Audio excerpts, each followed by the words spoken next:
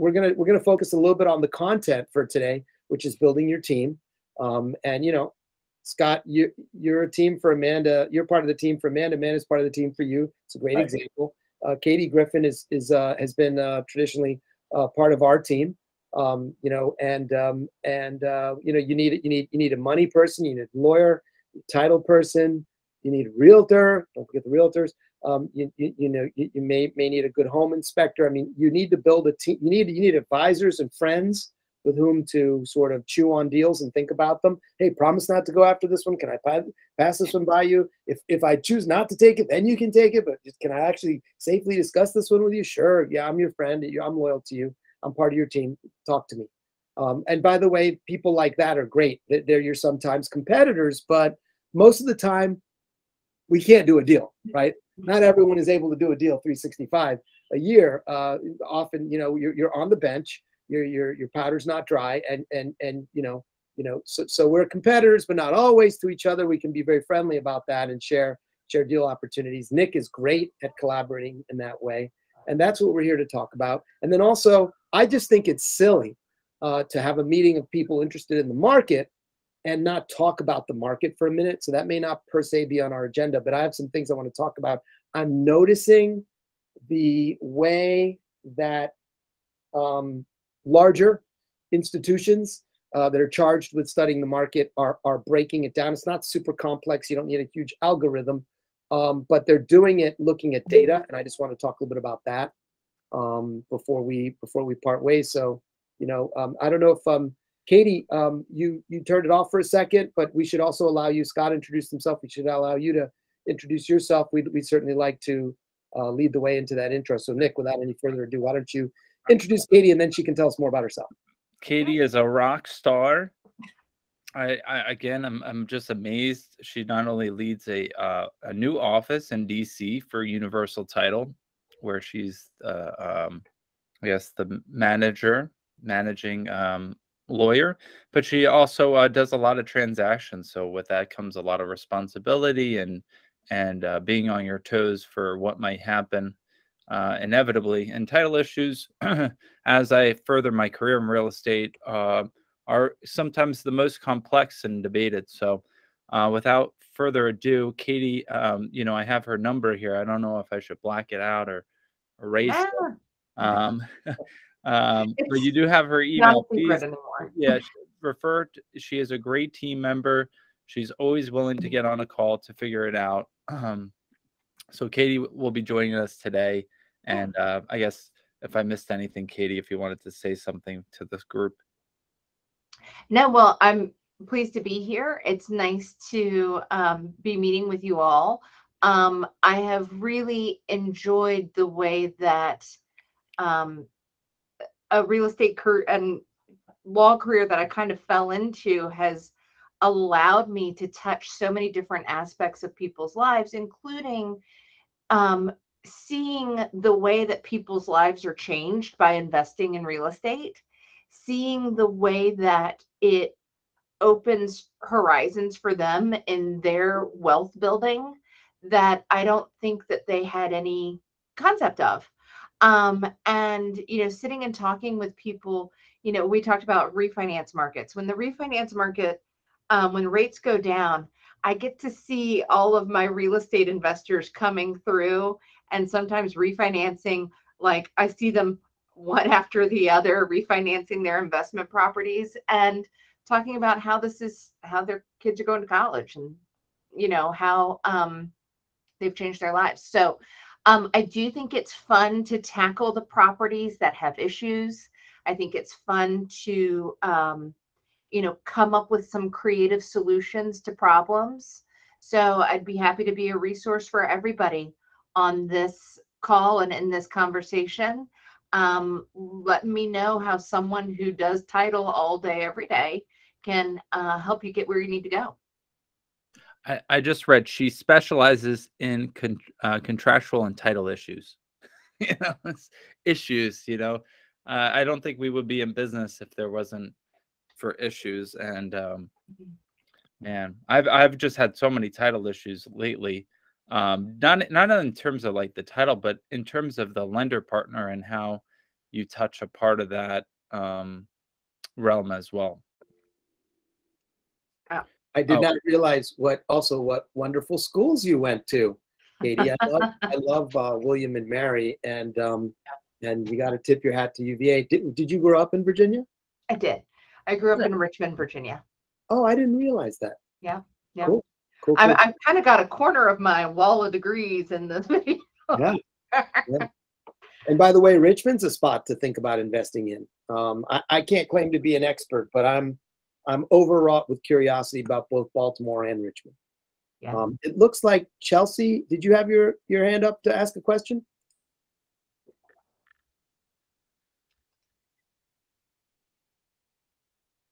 We might have. Nope, no question. Okay, cool. So yeah, today's topic is building your team.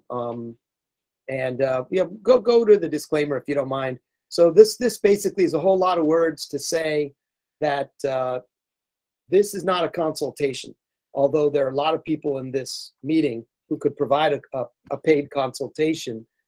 This is just a group of people getting together and talking about ideas. So there's no advice per se being dispensed. It's pretty much what this says.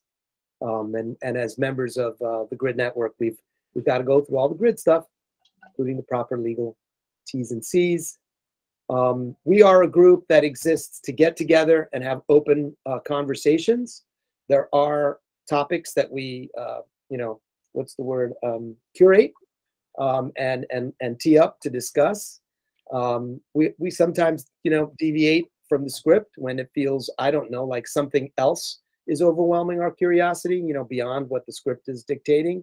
The script today is, to talk about putting together your team. Our background is that, I'm running these grid meetings with my partner, Nick. We're also not just partners in the Grid Network, but we run a sales team called Garcia Properties. This will be, if we do it, knock wood, the 10th straight year we did 100 million in sales. There are teams that have done much more than that, but not many teams that have done that for more years than that. It would be a very, very, very short list in this metro area. I see some guests who really are family at this point, who are, as rabid about real estate investing. Particularly, we have a little bit of a bent towards buy and hold versus, fixing and flipping or developing condos or things like that, or, commercial. I think we tend to, just because of our personal DNA, doesn't have to be this way. It's not the definition of this group, but some of us who attend a lot of these meetings love baka. What is that? Some of us in this meeting love buy and hold residential. What's BACA stand for?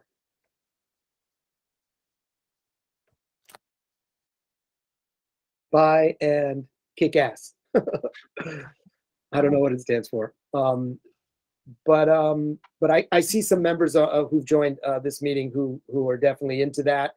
I don't know, Brian, if there's a short version of your saga of a story, but at a relatively young age, not that many years out of his completing his academic career, Brian has wrapped his arm around a huge multi-unit only recently, and it was a real epic journey to get from the idea to the settlement table. Not sure if are you driving, Brian? You want to talk at all about what you did recently? Hey, Carlos, I'm at the gym now, so for the sake of sparing everyone, I'll let you give a quick synopsis if you like. I'm happy to give on more in detail in a little bit when I'm gone. Well, I'm sure you could get a little bit of frustration out banging against those weights over there, because it was not all peaches and cream. But I mean, oh my goodness, we were under contract for the better part of 4 months. The seller violated the contract in 22 different ways. Brian, more than anybody, had to chip in beyond what he'd agreed to financially.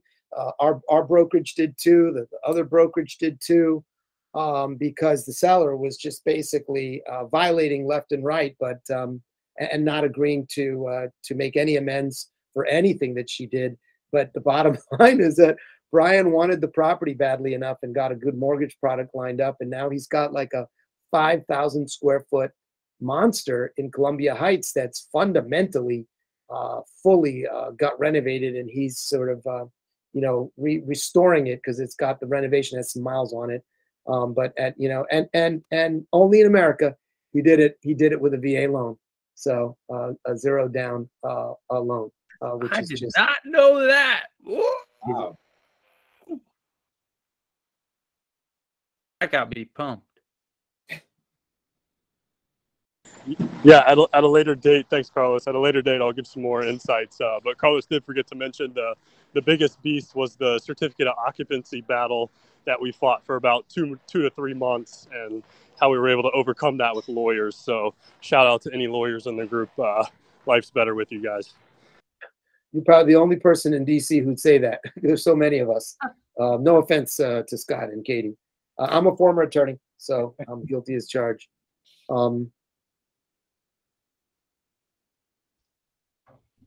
I read talk about the sales price, Brian? Baca is silly, but might have other connotations, huh? Brian, can we talk about the sales price? Someone's asking. Sure. So we did $2,050,000 with zero down VA at 3.25, and we actually wrapped in a $50K seller credit. So at one point, my closing costs were only $983 on paper. $983. Yeah, only in America.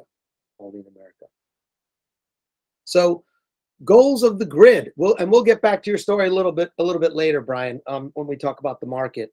The idea is basically to, increase your contacts in this business. For some of you who are sales oriented, that has a certain connotation. For those of you who are not, it also means just like having a richer network of people, so that you can get more opportunities, like deal sources, and more advice. The return on relationship means that like we're about adding value to each other's lives. So hopefully this feels very communal and open and sharing, productive, and not like, people are like trying to keep ideas to themselves, keep resources to themselves, but rather has more of an open vibe to it. And yeah, we're all about investing. You have to invest in assets, obviously, that make you returns or grow your net worth, but also in the people in your life who you can help and who can help you. And zero funding fee. Yeah, amazing.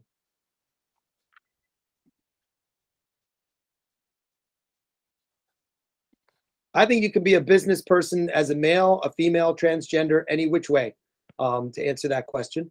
And then in terms of developing leadership and expertise, right? We're really trying to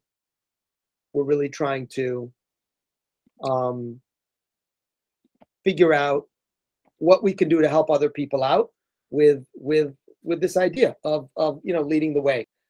That's it's not necessarily for everybody, but I think it's a big component of what we're trying to do. I know some people in this meeting who've come a long way, and some people who are absent today who've really come a long way.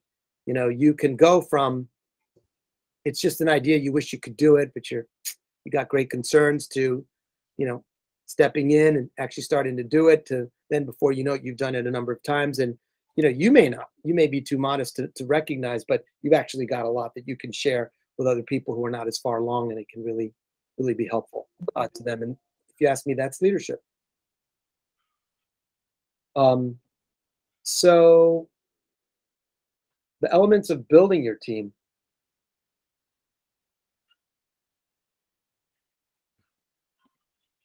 Yeah, so I put this on. She's trying to get back in, but I agree. I don't think she should be on this call.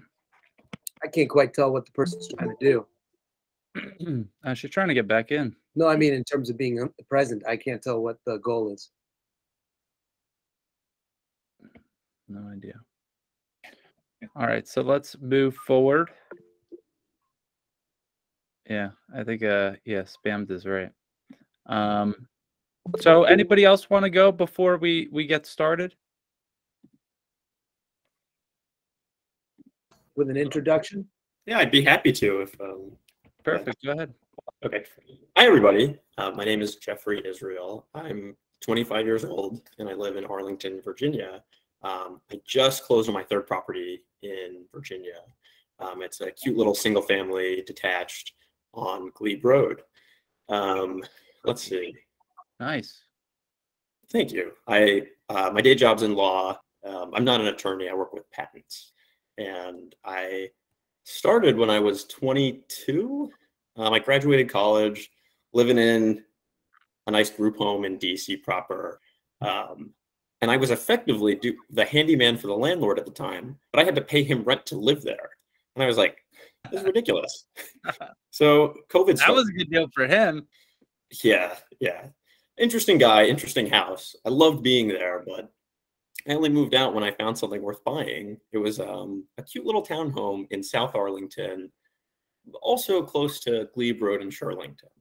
And moved in, did a bit of a value add, and I turned it into a pretty large cash flowing machine. So I can rent it out for $5,500 and PITI is $2,700.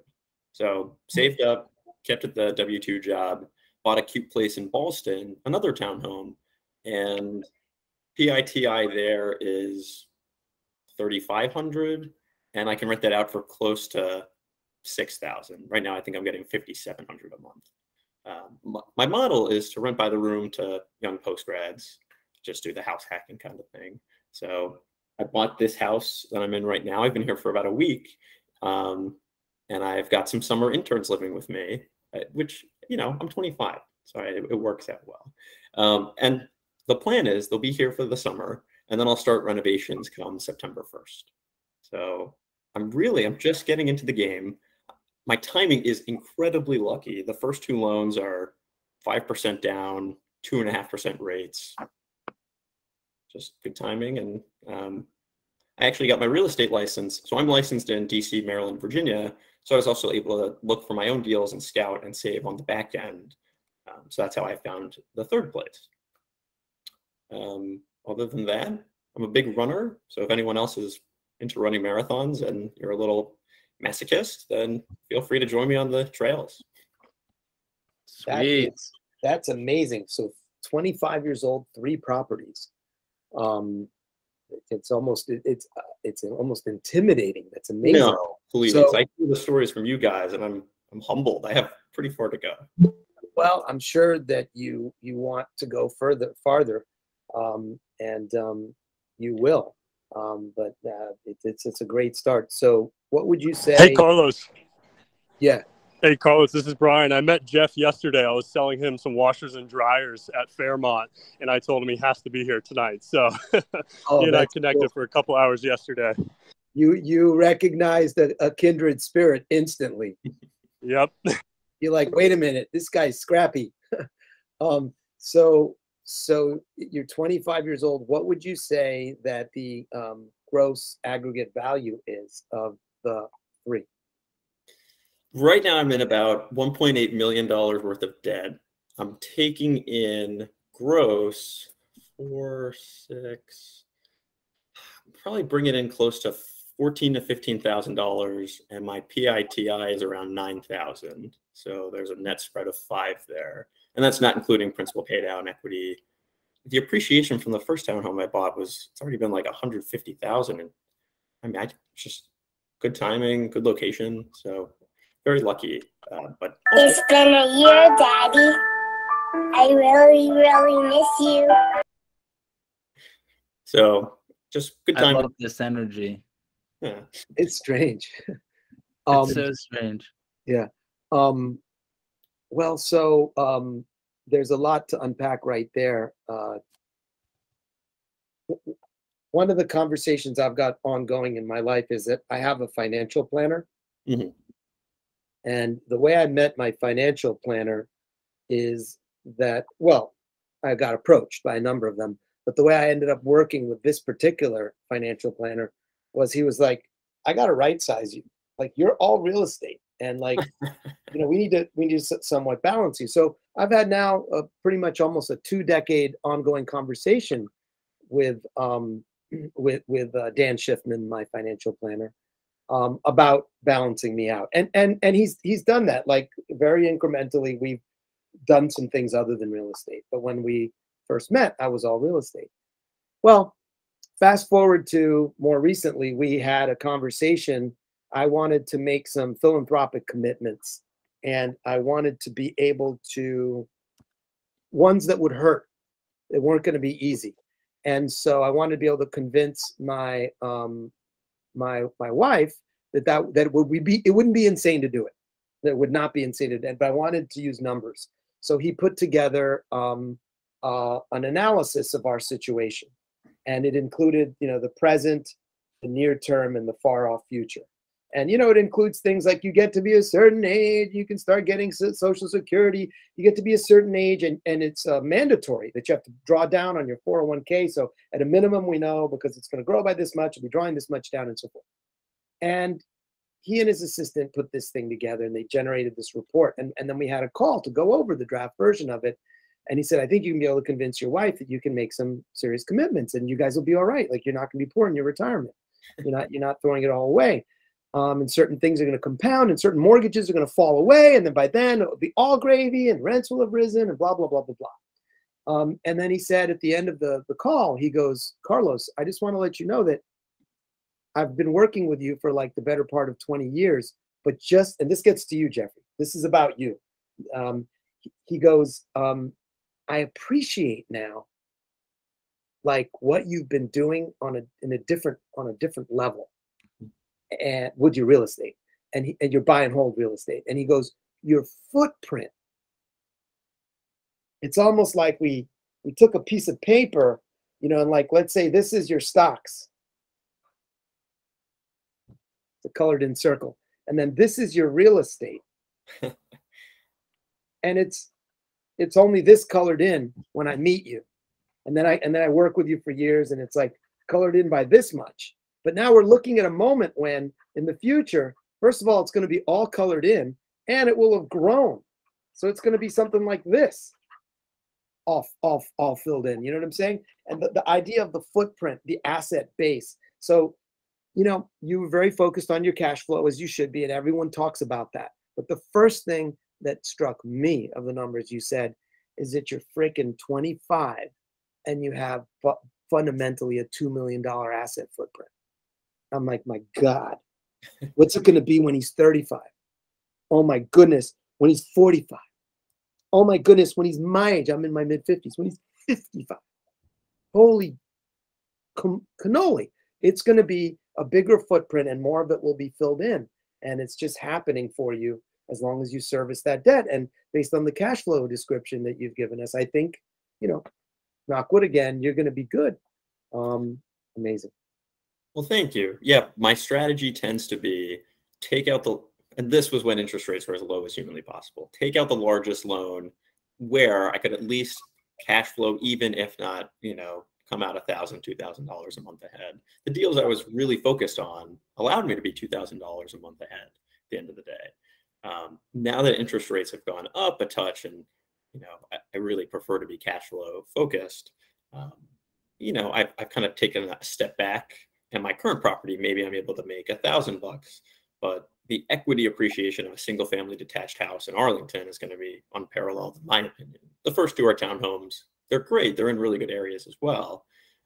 But now that I've got decent cash flow, I've got a good W-2, the first couple properties are, making me some cash. The equity is where the real meat of the bone is. So that's my approach right now.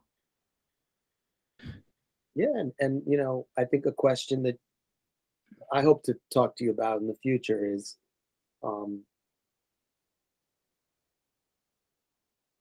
what's so important about cash flow? Which is sort of a crazy thing to say. It's like, what? How can you say that? I agree. I understand. If what you're trying to do is drive, like, a 10 times better car this year or next year, yeah, cash flow. But if what you're trying to do is become, materially or exponentially wealthier way down the road, what's so important about cash flow? So I agree with you. And right now my holdup is on financing. So I'm really trying to dig into DSCR loans to find alternative lending practices. I've been doing owner occupied for the last, couple of years. So I can only move so fast. I'll essentially be done with this place very soon, and then I'll be pigeonholed by the owner occupied loan for another 6 to 9 months.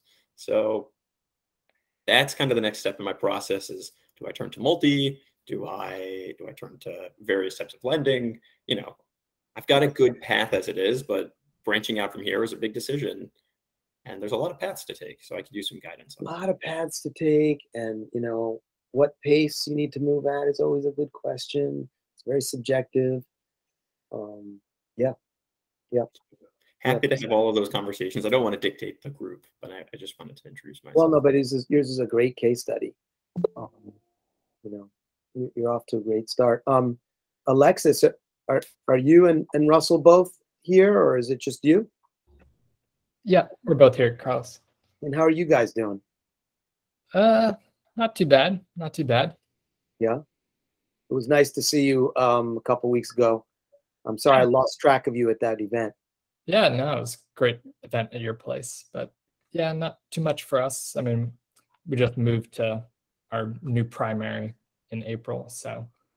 Yeah, well, you and Jeffrey are birds of a feather, right? You do it through your primary. You keep moving. Yeah. So I've been doing a lot of landscaping in the backyard the past month or so to add some value to the property, but that's been kind of our main focus right now. Yep. So Alexis and Russell are a couple who have been really moving at a good clip, Jeffrey. A lot like you, pretty much the moment that the loan permits, get the next loan kind of thing, and have done several very good fee simples in the last 36 months. That in their case, they're all in DC. You're in Eckington, Brookland, and Capitol Hill. Right, Russ? Yep. And in Eckington, I hope I'm not, is it okay to talk about your portfolio? Yeah, that's fine. You've got the 2-unit in Eckington, and upstairs, did you end up like Jeffrey and like I like to do and Nick does, did you, and Brian's doing now, did you end up doing groups, a group and the upper unit in Eckington? Yep. So we just had some tenants move in there in May last month, and Nice. now with our tenants in the basement are moving out, so looking for new tenants there, increasing the rent. And then Capitol Hill, it's also a group. Yeah. So that's a single family, but we have 3 tenants there. So Scott, this is something you may want to really pay attention to. You've got a handful of people in this meeting who believe very, very strongly in the power of this alternative market to super high rents.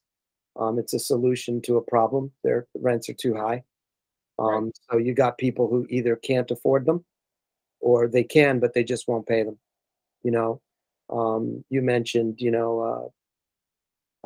voucher for $2,600 for a 1-bedroom. And if you're a young professional non-voucher qualified, that is either impossible or untenable.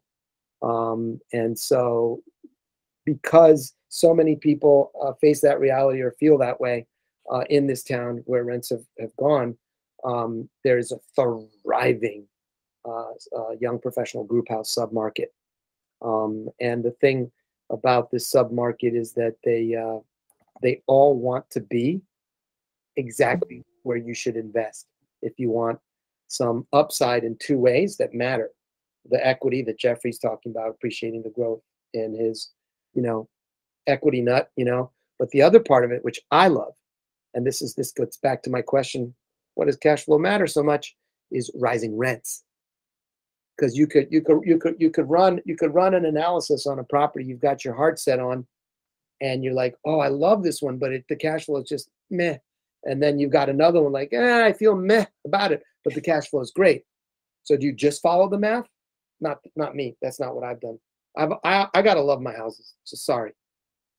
Maybe I'm not a real investor. Probably true, but it's definitely grown my wealth a lot. I'm one who does it a good bit with his heart. I gotta love the house, and the rents grow for me. I've seen them grow. Where the young professionals I want to provide housing to want to live, I go, and when I do, my rents grow massively. So that in year 1 it looks meh, and then by year 5 it's like whoa. And by year 10, it's like, oh my God, I can't believe this is like the lottery results I've just won. It's just crazy, crazy good. So, so that's important, that where they want to be is where you ought to be. To me, really, really important, really important. And then, I mean, there's about 5 or 8 attributes to the group house model that make it like also just beautiful, the way it all works together, like something that's just beautifully designed, or an engine that hums where every piece is just working in concert. Well, but if I had to pick out a second one, that apart from the values on the rent side and the resale side keep growing, it would be that, and the longer that you're a landlord, the more you appreciate this. And I do think this is a very positive aspect of the voucher program, by the way. From what I hear from successful Section 8 landlords, this is a great attribute of that segment as well, is minimal turnover. Okay. Everyone knows when they've been around this thing long enough that disruption is not what you want. You want the thing to keep on rolling and as few vacancies as possible. And so my groups, they never leave all at once. They rarely leave all at once. One young professional leaves and we just replace him or her on the lease and we just keep rolling. I had one group, I've told Nikki this story, 10 years on a single lease, 5-person group house. But by year number 10, none of the original 5 was still there. It was just all their friends and the people in their network, So it morphed into a different group of people, but it was the same freaking document, tattered and torn, coffee stained, and amendments all over it, like this thick that lease was. By the end of it, so many adjustments were made to who's on the lease or what the rent is over time. But I didn't have like a wholesale, like, oh my God, I got to paint the whole house. Yeah, I paint a room once in a while. So-and-so says this is broken. Sure, we fix it, but no gap. Carlos, do you mind if I ask you a quick question? Yeah. Do you see that as a model where you could hire a property manager? Because I hired a property manager for my 2 condos. And that's just because I have been traveling around the world for long periods of time, different time zones, and just did not want to have to be responsible for any kind of tenant issues. Do you see that? Do you think that would work? I mean, obviously we hit the cash flow, but would that work as well with the group house? I happen to know it works because I've also transitioned all my group houses to a manager, and he also has his own group houses, so he loves the segment as well. He's a true believer. Yeah. That's important to have a manager. Then actually, that's perfect if they actually have their own group houses because they know what they're doing. Yeah, he's a member of our chapter. His name is Scott Bloom. Columbia Property Management. He's my property manager. Small world. Well, he's also the estate planning client, so I know I'll keep him doing a good job. Well, good for you. Oh, that's great. Yeah, he'd be a good estate planning client to have because he's building something. Cool. He's building something. That's small world, small town. And Jeffrey, did you have your hand up? Yeah, so just a point to add. So Scott, I can see where you're coming from, and there's a good way to look at the amount of effort required on a personal level for the 3 tiers of investing that I think you may be considering. So right now you've got 1 person, studio, 1 bed, very straightforward. Right. You got a property manager. To the extent it's needed, that's up to you. Group homes, sure, there's more turnover. There's a little bit more profit to be made there, and that's the model I prefer. And then you can bump all the way up to the Airbnbs, the short-term rentals. That seems to be where killer cash flow is, but at the same time, it's a lot more work and seems to be much more hands-on.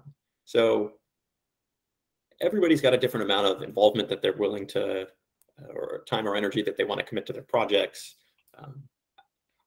I don't think the group home dynamic is that much more work for the payoff. But again, I haven't dipped my toes in the short-term rental business to see how much more work that would be, because it really seems like you can hire a lot of it out. So, just something to keep in the back of your mind. Right. You seem very busy as it is, but it could be worth the payoff. I hear that there are property managers for short-term rentals that specialize in that are coming out in certain areas, but they charge substantially higher percentages of gross rents than a typical property manager. True. That's fair. As they should, because it's more work. Should. It's a lot of freaking work, but man, I mean, my wife is the manager, and she does a great job. I don't know how she does it. I'm loving it, but she's doing it. And then I got a buddy that manages it, and his eyes flickering now. You know, he's got like 10 of them he's Nikki, managing. So I don't know. What's the difference between the numbers on the one, or how many of them are you doing short term at this point? So I only in DC you could do your primary residence. They've kind of put some loops that you have to go through. So you live in a 2-unit and you do one of your 2 units. I do one of the 2 units, and we did it because convenience. I mean, you could have your parents or in-laws come on over and enjoy the 1 bedroom, 1 bath in DC, or friends. But then the other times I just Airbnb it, and they incentivize you to do shorter term. So the longer term, you make less money. This is fascinating. But the shorter term, so the people that only stay the 2 nights are the most profitable. So I can make almost triple what I would get for market, triple for what I could get.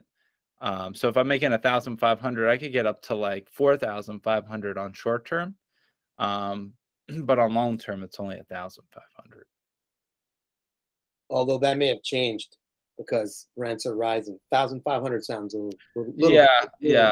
All right, maybe I could get $2,000, but but the cool thing is that they keep it really clean. So I could advocate for this group.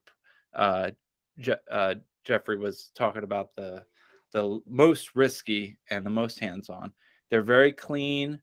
They come and go. It's exciting because you're always meeting someone. They keep it like their house, and there's very little maintenance. So, you know, they don't abuse it as much as a renter. But man, I love it. I'll miss it once I move into a bigger house and won't be Airbnb-ing. Like technically, Carlos, you could Airbnb that spot behind you, which would be cool. But then you'd be having parties in the pool, you know, that of people that you don't want to. But that would be a sweet. Yeah. If I were younger and more nimble, I'm married with 2 dogs and 3 kids and blah blah blah. I would maybe have like a 4-unit. I'd buy a 4-unit with a Fannie Mae conforming, live in a unit and Airbnb 3. I could see doing that, you know. And then Scott, I travel a heck of a lot. I'd probably Airbnb my unit once in a while on the DL, you know, and definitely let's call it have 3.5 Airbnbs and Bs going with mine, you know, with some like locked closets for my own. That's what I'd be doing if I were more nimble and able to have a lower friction lifestyle. But I'm definitely not in a place where I can do that. Well, and when I was coming up, Airbnb just wasn't around. Because my first home was a 4-unit. Oh, that's right. That would have been killer. We only have, you know, a little bit of time left. And I want to just skip to over, if it's all right with you guys, to the market. I want to know what people are thinking. Ooh, that's a great one, Nick. But take it down so it's not too much of a distraction yet, just for 1 second. What are people thinking about the market? And what do you want to assert, you know, or put it out there that you wish you could know about the market? Because we're in quite a moment. We've had some cold water thrown on us big time. So, I mean, I just bought a property a month and a half ago. I have a client under contract today. He just got ratified. In my eyes, I'm not going to stop purchasing, even if it seems a correction is coming, right? To what extent is it really coming? And as long as the numbers make sense today, why not buy it? You know, as long as the cash flow is there, or at least a break even, or if you're Carlos and cash flow is meaningless, then, you know, hey, as long as there's like a longer nut in the equation. But I would love to hear if people are going to put a pause on buying and wait a year for a cool off, or if everyone's still going to keep going and, you know, try to hold on to an arm or a loan for a few years and then try and refi out of it eventually. I've never been exposed to that part of the world. I've never had to concern myself with an arm. The only thing I know about that is 2008, and maybe that's misguided, but I would be interested to hear everybody's thoughts on that. Yeah, I'll volunteer that I'm certainly certainly still looking at deals, and if I think, as you said, if the numbers make sense, I'm willing to accept a little bit less cash flow now, just because of the financing aspect and my what I'm looking at. As a technical question, I'd be curious to see if my most recent property I acquired via a debt service coverage ratio loan, and I'm wondering if people are finding better rates in like local lender portfolio loans or for similar types of products. That's something I'm curious about. But yeah, my general philosophy is take my time and find those deals that that are going to cash flow a little bit, with the understanding that eventually that you'll be able to cash out and get to a better rate, and rents will continue to go up in one way or another. I guess the only alternative would be if in addition to being a real estate investor, you also knew how to invest, let's say, in some sub part of the oil and gas market, or something that was doing really well during this environment that was outpacing real estate for some reason. I might say spend your time doing that, but I'm not an expert in that area, so I can't really shift my energy into a different area that will provide long-term wealth that's doing better right now. So that's my take on it. Great things. I'm just taking notes on the things you guys are saying. We can try to address them. Anyone else? How about this? Do people in this meeting believe that in the next year real estate is going to go up or down? You have a belief about that?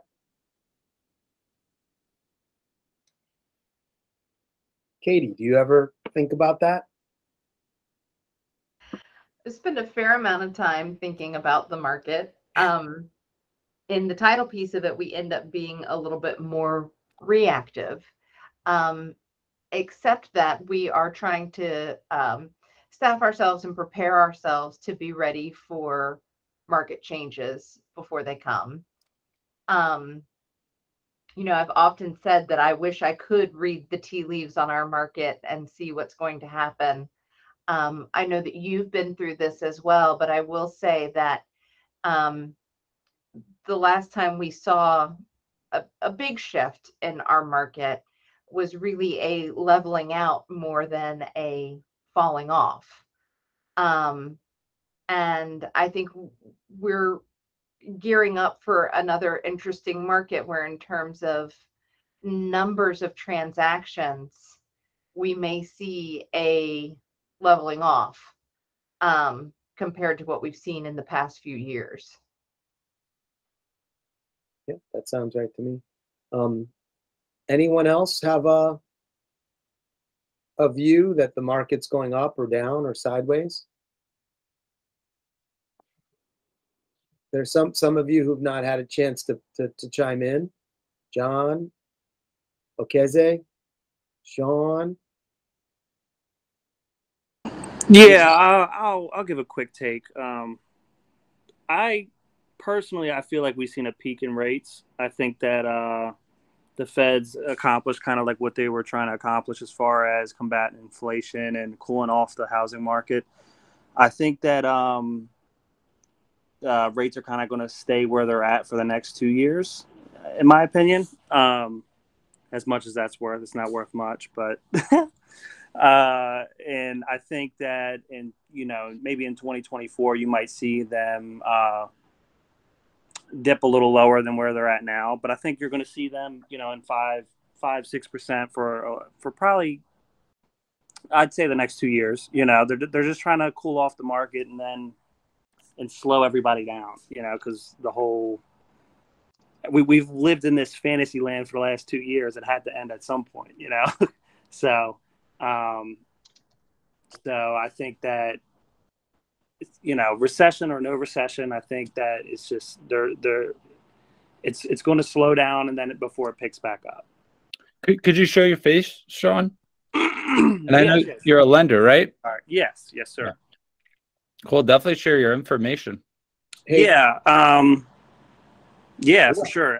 You're with First Home, right? Yep, 100%. Yeah, I've been there Nice. for And you bought a property, your first property, you were saying? Yep. Halloween of last year in the Baltimore City area. I actually, that's what got me into the field. So I connected with my lender, and he introduced me to First Home, and I got right into it. You know, I took the leap of faith, and then, but I do plan to buy other properties in the neighborhood, honestly, because it's considered Baltimore City, but it's so close to the county that it's like not really a bad area for investing. In my opinion, it's like the Violetville area. I don't know if any of you guys are. What is it called? Violetville. It's near Halethorpe. It's right in Baltimore County. It's near the hospital, St. Agnes Hospital. But yeah, I'm definitely here if you guys ever want to talk about the market. I like a lot of what you offered. Just now, I want to go over some of it real quick. It's disorienting to leave virtually a 10-year period of unreal rates and suddenly start looking at real rates. It's very discombobulating to see a war like the war that's ongoing that appears to have no solution in sight. It's very disconcerting to look at inflation in a real way for the first time in, I don't know, 40 years. Even though I may be a graybeard on this call, meaning one of the eldest, here, maybe the oldest by far, even I, the old guy, have never been through inflation. You got to go to like my parents, to talk about, meaningfully grappling with that. So this is a scary time. And I've been saying this a lot to my sales team. This is like in the scene in the movie where one guy grabs the other by the lapels and goes, get a hold of yourself. Like, settle down. And when I do that to myself, I'm getting a hold of myself. What I'm doing is I'm going, okay, there are things I know and there are things I don't know.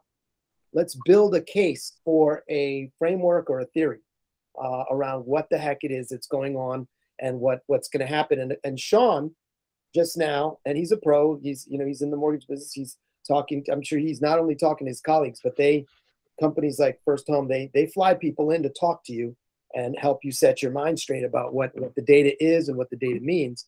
But he's reporting facts. Whether you know it or not, what he just said is the market's slowed down. So it has slowed down. And they see it before we do because they get this great, predictive data around loan applications. Very, very, very useful data point. And he also said that the Fed had a job to do to slow the real estate market down. It's a big part of the economy that overall economy needs to get slowed down. So he said they had a job to do. That's the second thing he said. The third thing he said, which is very, very interesting to me, is they did it. So, actually, I've read a lot of articles, and you're the first person to position it in my head the way you did. They did it. So in other words, inflation may not be solved, but they've already, mortgages don't address inflation. Mortgages address the overheated real estate market. And he's saying they did it. That's an interesting idea. What if the Fed feels we did it? Right? Not solving inflation, but slowing down the real estate market. And think about it. We already know that the market's slowing down. There are data points we can look at to know that the market's slowing down. Now, the pointed question I was asking was, are values going to drop or go up? Because the market slowing down is not synonymous with values going down. Just like, by the way, even the overall economy slowing down to the point even of a recession doesn't necessarily mean that values are going to go down. One of the problems is we hear certain things and we impute a whole other very extreme thing from that. Somebody said, it's cold outside. I didn't say it was freezing. I just said it's, it was 80 yesterday. It's like 65 today. But I never said you needed a scarf. And not we're grabbing scarves because we hear it's cold. There's degrees to this. And one of the problems is that, some people hear one thing and then they necessarily infer the next. It's not necessarily a safe inference to make. And the other thing about it is that real estate's local. So what's happening here may not be happening there. I want to call out Des Moines. Des Moines, Iowa. Read about it. Apparently, a lot of very pointy-headed analysts are telling us Des Moines in trouble, but they're not telling us that DC's in trouble, interestingly. So not all real estate is this one big thing, right? It happens in localities. Nick, why don't you show us that chart? If a picture is worth 1,000 words, then that's just an average picture. This one's worth 10,000. Yeah, give me a minute. That Nick is going to pull up from the St. Louis Federal Reserve that looks at the recessions that we've had since 1965. It goes about 50 years back. I guess we've had 8 recessions or so since then.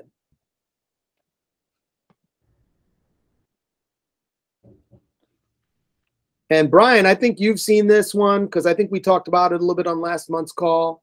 I feel like, Russ, you guys might have seen it as well. Not sure who else has seen it. I've been looking at this a lot. The blue line is the value of real estate. So over time, from left to right, basically goes up. It has some squigglies where it goes down for a minute. The most pronounced moment where it really went down, well, was during the most extreme recession that we've had since 1965, which would have been the 2008 recession. You can see these gray bars, they represent a recession, okay? And some of the gray bars are wider, some of them are really skinny, hairline skinny, because that means it was a shorter recession. People hear the word recession, they freak out. It's a 2-quarter in a row period of GDP contraction. There's very little gray and there's a lot of white. White means non-recessionary periods. Gray means recessionary periods. We're almost always growing, except when we're not. And if it's 2 quarters long in a row, we call that big R recession. Huge word, people are writing about it. You can have smaller disruptions. You know, last quarter, we had contraction. If with this quarter we had contraction, we'd be calling it a recession. But apparently this quarter, it looks like it's going to be growth. So that's a little bit of a blip there, but not a recession. Last recession, whoa, just happened a moment ago, guys. It's the hairline one, the last one there, 2020. That was the COVID recession. So we actually we strung together 2 successive quarters of GDP contraction. Real estate basically continues to go up even through recessions, unless the recession is really extreme. It's interesting. Potentially has a basis surrounding the real estate market, right? I think the real downturn there that we're seeing that happened in 2008 was mainly because the recession was caused by a real estate crisis, right? The other recessions aren't necessarily surrounding real estate. So that's why you see this continual trend upward and not a huge blip downward, right? I think I like what Sean was saying about the Fed did it, right? It makes sense.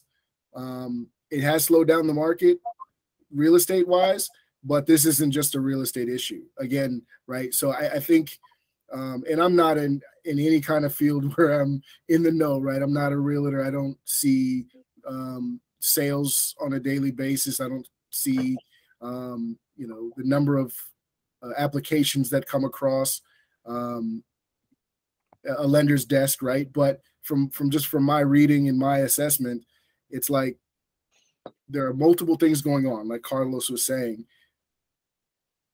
rates are going to continue to go up, in my opinion.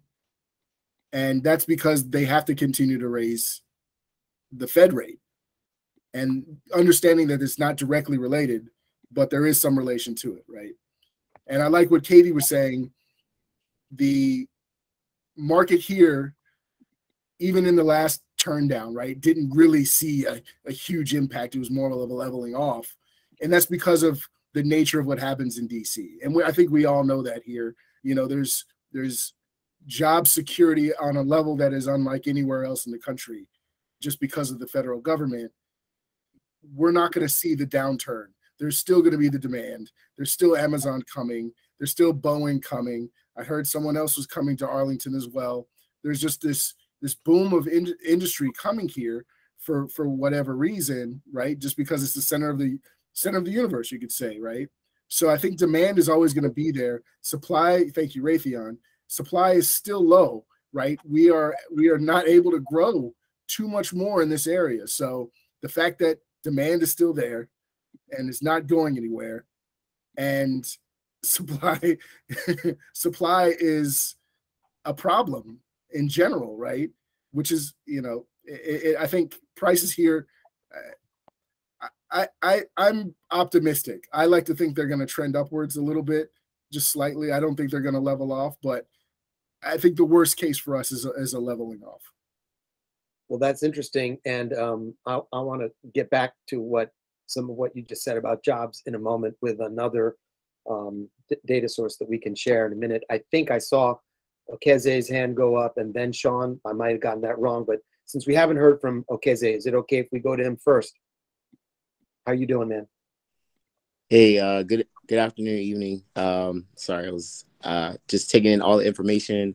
I'm actually currently based in Arlington, so very familiar with the seismic shift that's been happening lately with the influx of people coming into this current area in Nova. But as far as this graph that was shared by Nicholas, I think it's really eye-opening. And John is, I agree with what John just said. Like, as far as the opportunity for real estate might not necessarily change, but the impact of the other individual markets around potentially real estate do change depending on certain factors within those actual recessions. And I think the prices going up only mean obviously great things, right? But it's still, there still needs to be some type of level of consistency. And I feel like that's where we're possibly going to have the opportunity in the next year or so, if things do trend the way they are going, to see more people really step into the market and really try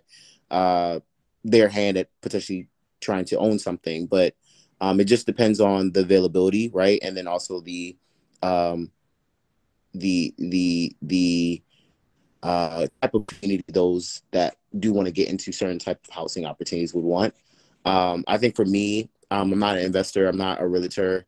I'm actually in tech, so I kind of understand the get up and go mentality. And so for my get up and go mentality, I feel like a community like that, there's a type of style. There's a need for some form of housing that is mobile, that's flexible, that's kind of similar to this market of, hey, build a house, give it, maybe 2 to 3 months, furnish it up a little bit, maybe even now put it on the Airbnb market, let it, kind of sell itself. And I think that's the type of mode or model that maybe some, Gen Z younger folks are looking for, compared to like more of the millennial, kind of the traditional quote unquote generation of folks are looking for. So I think that's where I'm trying to get more knowledgeable about, and kind of then pursue where I can kind of hedge my bets on. But I think that's like actually a great point that John brought up, and as well as Carlos, I think you also mentioned that too, where like different markets are kind of like taking effect. So we'll come back to that thing about different markets. But yeah, no, I think that what we don't know is exactly how bad it's going to be. What we, at least here, I suspect, is it's not going to be that bad. And what we also do know, though, is it will be bad enough that it's a disruption. And so in disruption comes opportunity. There could be some people for whom the market was just moving too fast, and that'll slow down a little bit, so I can finally get in. Or there could be some sellers who, because of the disruption, their business that they own isn't going well, so now they've got to sell because they need the money out of their house. Or their stock portfolio crashed at just the wrong time because they were about to retire, so now they need to sell one of their properties. I mean, so there is some disruption here. Whether it'll be as bad as like allowing you to have an opportunity to steal a property, I don't personally suspect that. And I'll talk a little bit more about why in a minute with another data source. But yeah, no, but there is some opportunity. We do smell some blood, right? Like some degree of that. And Sean, you had your hand up. I was really just going to kind of second a little bit of what John was saying. So I was looking at a graph. It was the savings rate of the average household in the U.S. and it's bare bone. It's close to like where it was at 08. Now this is totally different than 08. Like it's nowhere near as bad of an issue. But and I think part of that reason is because never in the history of the U.S. has gas been over $100 a barrel and interest rates continue to climb. Now, what that tells me is it's very open-ended. Like rates can go up and they'll cut gas prices, or something has to give, in my opinion, as far as with what's going on with the savings rate right now. People are spending too much money. You know what I mean? But also back towards like the recession thing, I feel recession creates opportunity. I don't feel like we're talking about recession all the time in the office, and it's like it's opportunity for everybody. It's opportunity for realtors to grab market share. It's opportunity for investors to you're getting seller concessions. Like you haven't got seller concessions in the last 3 years. Like the market has been so hot that getting seller help was impossible almost for a while. It was rare. It was like a golden nugget. And then now I'm seeing like 2-3% seller help. Like it's becoming a buyer's market again. And what'll happen is you'll have a lot of smart individuals reaching out and grabbing investment properties and then refinancing it in 2 years or 3 years when rates take a little dip again. So it's I think it's just opportunity. That's all I want. I just wanted to kind of add on to what he was saying already, pretty much. Hey, Nikki, may I share my screen also? John, were you going to say something else? Yeah, just a couple of points. One of the things that stood out to me about what the Fed is doing is they're trying to take down employment, right? Employment is super strong right now. Unemployment is super low. That's the thing he's trying to go after. That's one of the reasons I'm not so concerned about the business owner having an issue with his business, because there's job openings out there like never before that they just can't fill, right? That's what they're trying to address with the Fed. One of the big things they're trying to address with the Fed, right? While the market, that's a interesting one.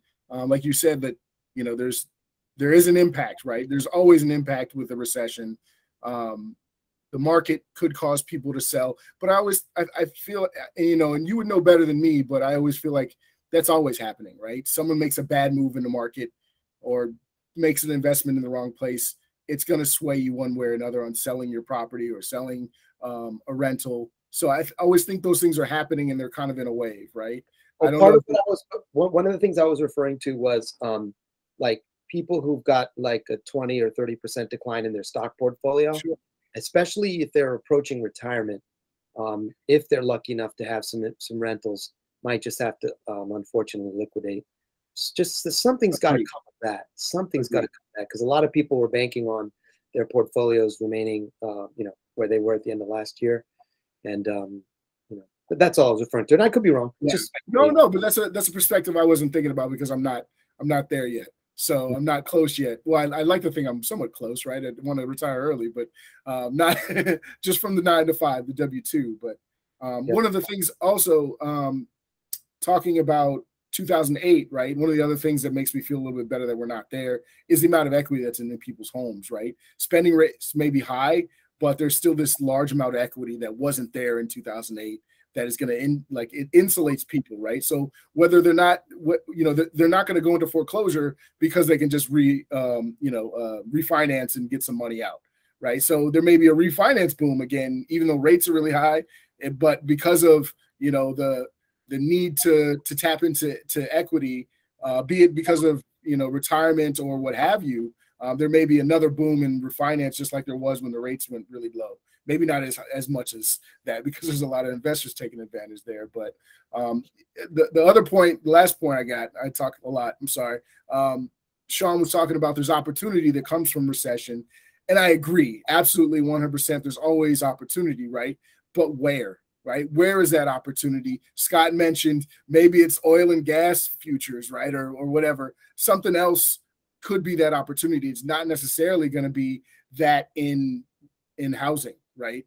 It may be somewhere else. And I think, I'm not saying it's not there in housing. I'm just saying be prepared that it's better somewhere else and not necessarily here. A couple of things about real estate investing as potentially being an opportunity.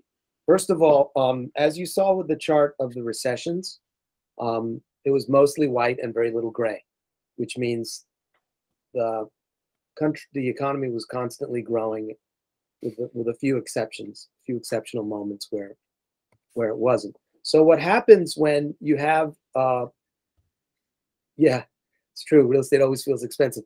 When especially to your parents when you're buying it, they're like, "What the heck are you doing?" And maybe that's a point of clarification. I didn't mean like real estate is not an opportunity. I feel like real estate is always an opportunity, right?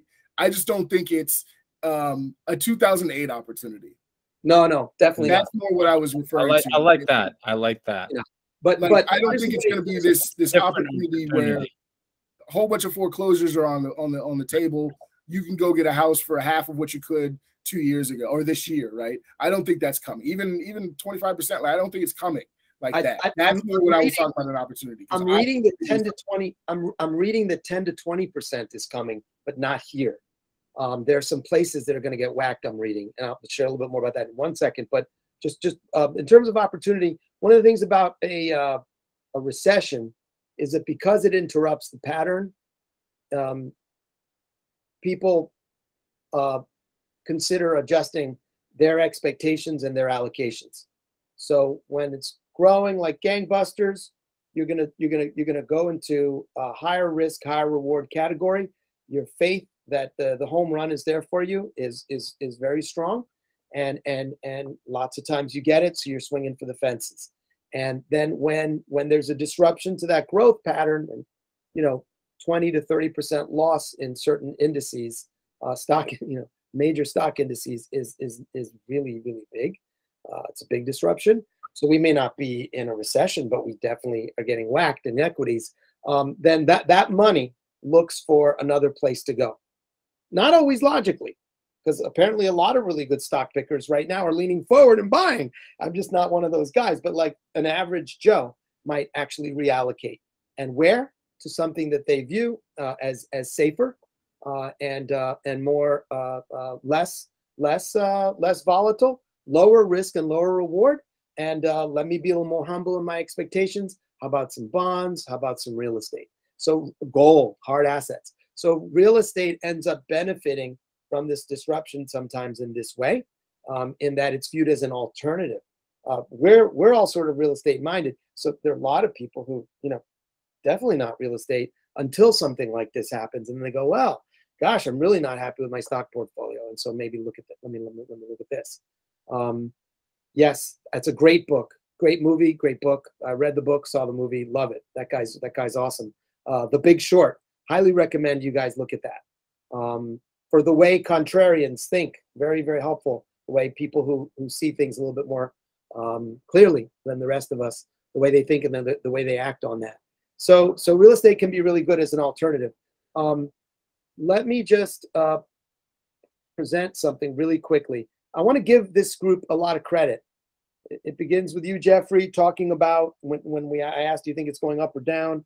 Your long-term view. You seem to know that it's a long game, Jeffrey. And I think that the chart on those recessions shows that, illustrates that. It's a long game. And even during scary moments, if you take a long view, you're going to end up. You may have a moment that doesn't feel good along the way. If you go through a major recession like 2008, and I did it, and I had real estate, and I didn't sell a thing. It really doesn't feel great, and you feel like, whoa, boy, but you hang in there, and then you get through, and you're like, thank God, I didn't freak out. again, one friend shaking the other friend, holding them by the lapel, saying, "Get a hold of yourself." So I'd like to also give this group a lot of credit, and it begins with, wait, did he leave? John? No, John, on really looking at the job market. Okay.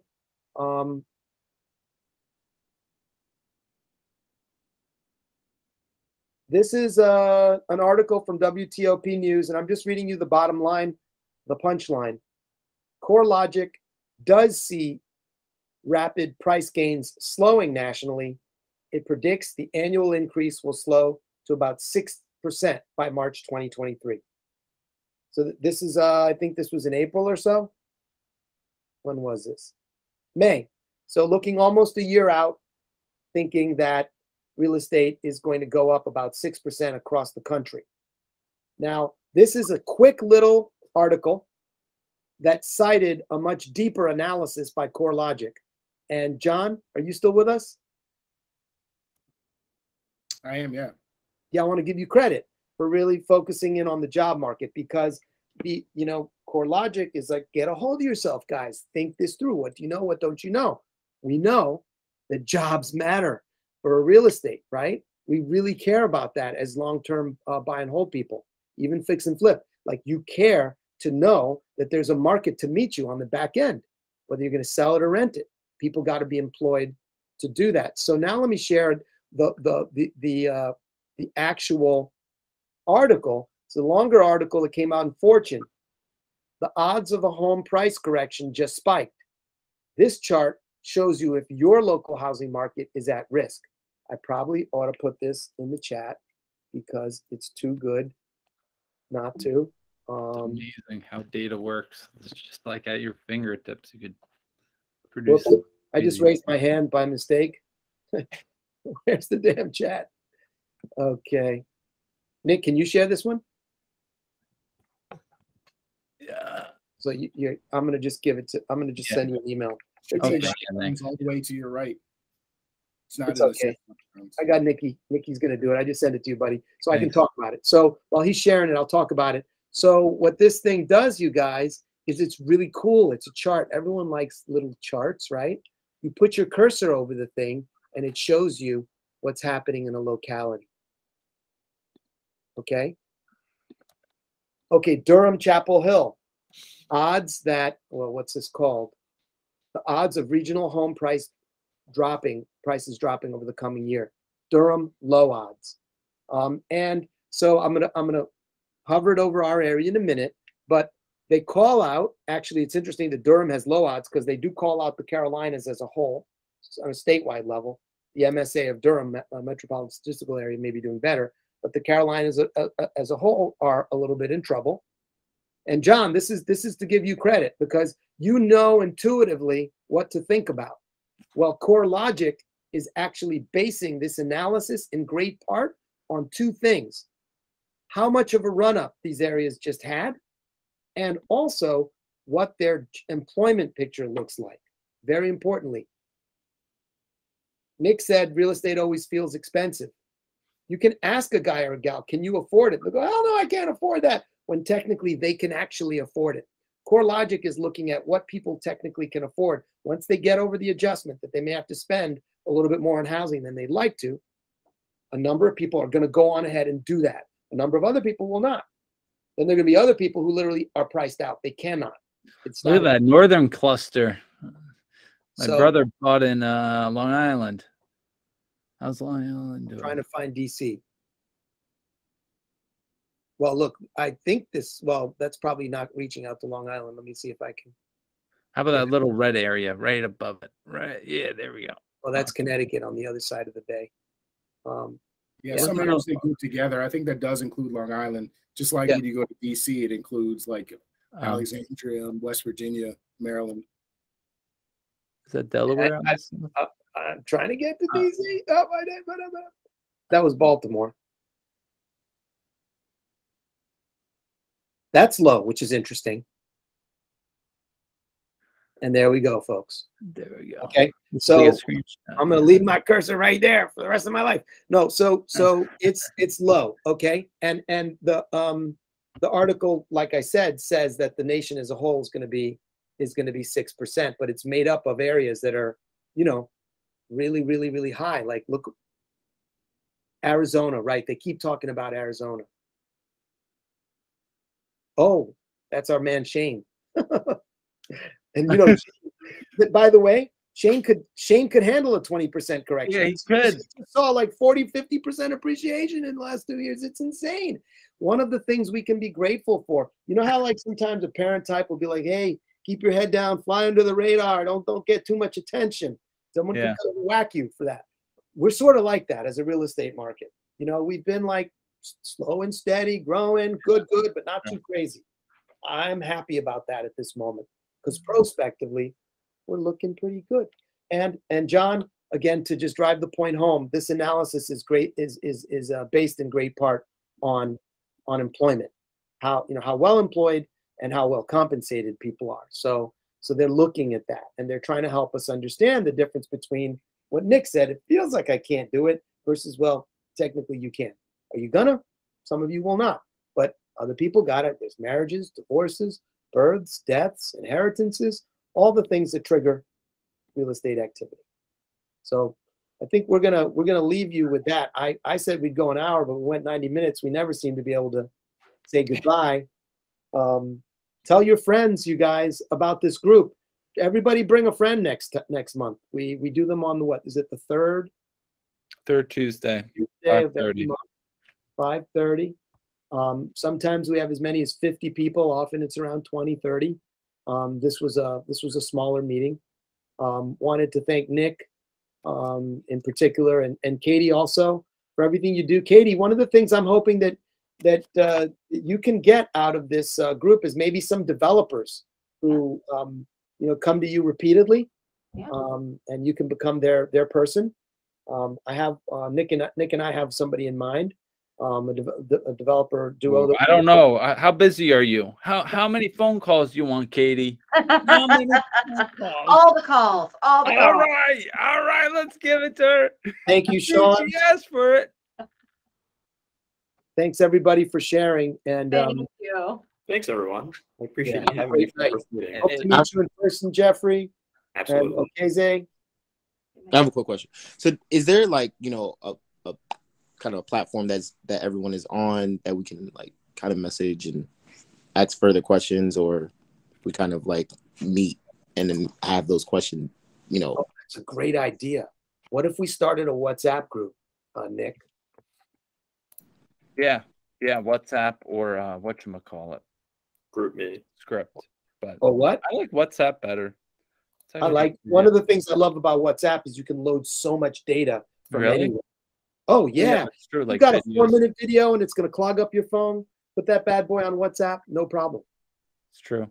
You could put it for now, meetup.com/griddc. But you know what? Okay, so I think it's a great question. We're going to work on setting up a WhatsApp group. We just need everyone to sign up for WhatsApp and then maybe initiate it. Opt in, yeah. Awesome. All right. Great idea. Yeah, you got the slower response blog channels like meetup group, but then the text is like awesome. I'm not a huge fan of script though. It just WhatsApp does seem a little bit more reachable. Like I would check WhatsApp before script if you guys ever heard of script. It's like a all right, guys. I'm gonna chat. All right, guys. Carlos, I say it every time. When's the in-person? I know. Soon, Bri. Soon. We should do it next month. Talk about it. All right. Yeah. All right.